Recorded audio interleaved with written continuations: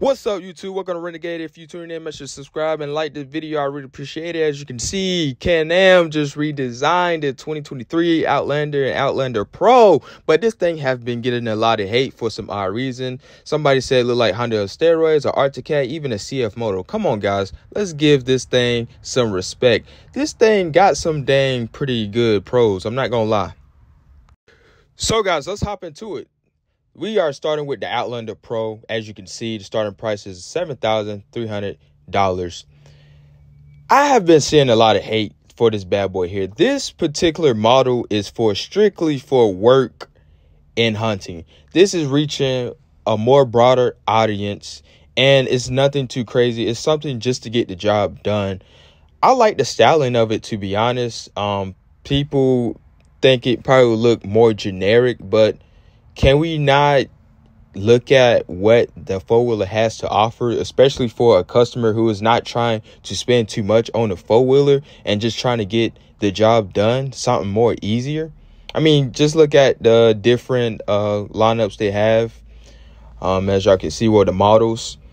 And unfortunately, all of them have a single cylinder. I have seen people complaining about that, but I mean, I guess it's just more economical.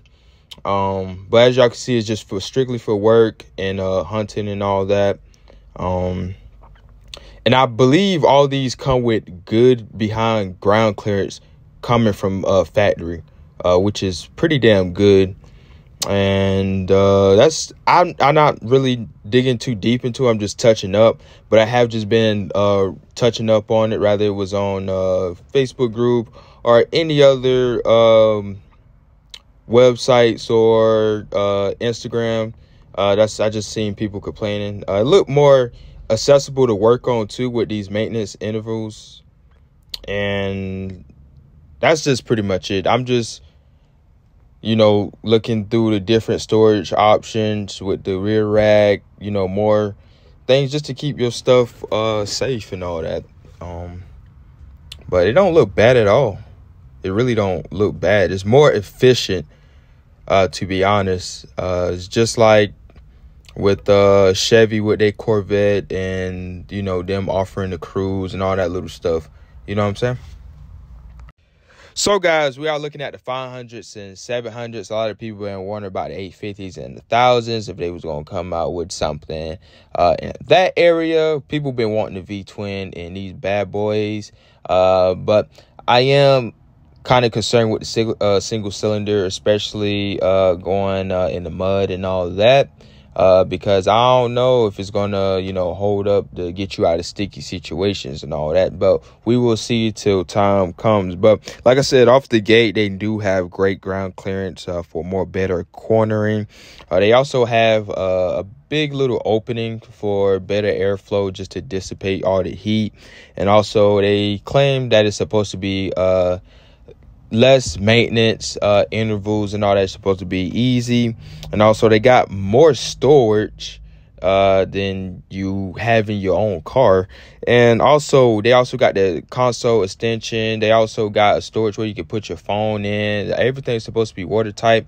But that's just pretty much it. That's what they offer and all of that.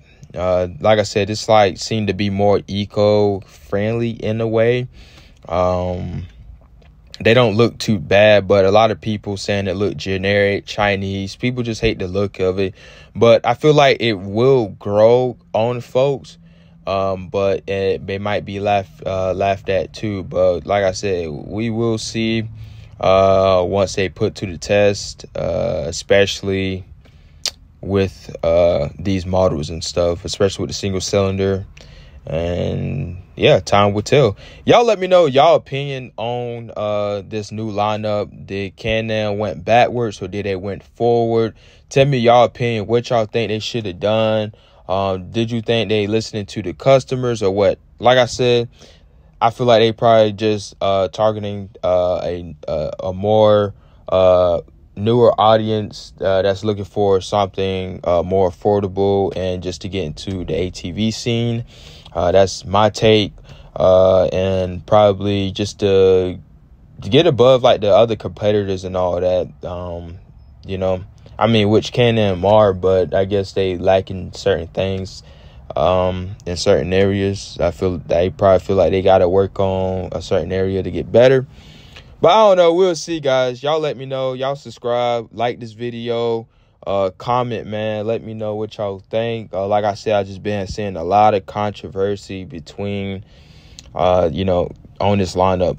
And it's just been crazy. It's a love and hate. But like I said, you never know. It might grow on you.